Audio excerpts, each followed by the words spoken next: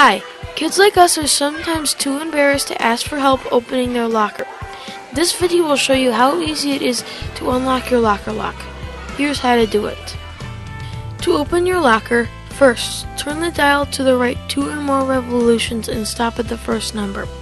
Next, turn the dial to the left 1 full turn, passing the first number and stopping at the second number. Finally, turn the dial to the right again, stopping at the third number. Let go of the lock and operate the door handle. That's it, you're in!